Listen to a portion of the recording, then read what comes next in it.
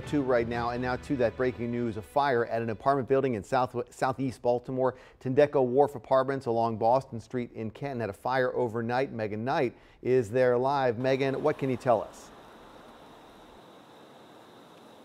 Well, Christian, the fire is completely out at this point. In fact, crews were starting to clean up by the time we got here around 4:30 this morning. But someone did post some video from the rooftop on the Citizens app there, showing flames coming from the top of the building. This is the Tindeco Wharf Apartments building here along Boston Street in Canton. It's a historic building built back in 1914. It was known as the Tin Decorating Company, and again now has been turned into loft apartments with some 238 units. Doesn't appear to be any injuries. Not sure exactly what the cause is, but we'll keep you posted as more information comes available.